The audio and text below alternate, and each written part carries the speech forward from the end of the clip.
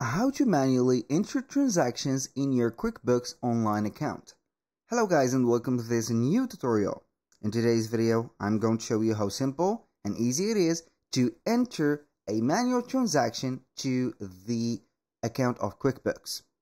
So the process is going to be very easy and simple. We're going to head over to the platform of QuickBooks, sign in for your account, and then we're going to head over to the left side of the screen, which we are going to find the transactions section. We're going to click on transactions, and it is basically going to give you the access to the chart of accounts, recurrent transactions, rules, reconciliation, and bank transactions. You can go ahead and add a bank transactions by adding your bank or connecting it. Then you're going to review and add your transactions, as you can see, manually and also or automatically. And do not forget that you can see here, edit or modify something that you have added. Now, I do not have a bank account, as you can see, added right there, so it doesn't matter a lot. Now I'm going to switch up to the manual transactions that we are going to add to the chart of accounts. So let's say that we have a bank account, for example, and it is going to be added right away here. So you can add a new account, and this account is going to be maybe some assets, fixed assets, expenses, and etc. Now, what we're going to do next is going to choose the name of the account that we're going to add the transaction for example. Maybe I'm going to add the inventory transaction. So I'm going to click on the account history. It is going to open up the history of this account, and we are going to add a deposit. We're going to give this deposit a date and also a reference number, which is going to be, for example, a payee or a client, a deposit, which is going to be added to this specific area or account. As you can see, I'm going to put the deposit, like the cash and cash equivalent, or we can go ahead and have the share capital, bank charges, or whatever.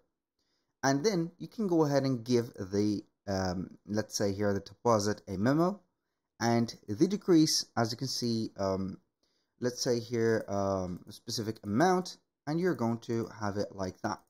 So we're going to put here 1, decrease is going to be 1, and it is going to give a tax code.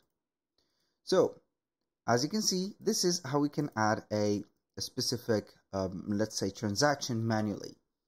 Now I'm going to be back to the transactions, head over to the account or chart of accounts, and maybe you're going to add the transaction manually to another thing. So let's head over a bank, which is going to be here cash and cash equivalent. We're going to head over at check, and we're going to do the same thing. As you can see here, it is going to have a transaction. And what we're going to do now is going to add another check, or we can go ahead and add a deposit. So I'm going to have here a deposit, which is going to have a payment of maybe $1,000 and a deposit of $1,000. The tax code is going to be, for example, something like that. And as you can see, you're going to have everything set up like that. Now for the memo, you can go ahead and customize it as much as you want. And for the deposit, it is going to be on the bank right there, cash and equivalent. The name is going to be, for example, this client, and we're going to save it. So it is going to add the initial value right there. That was pretty much it for today's video. Thank you guys for watching. I hope that you have enjoyed the content, and I hope to see you soon on the next one.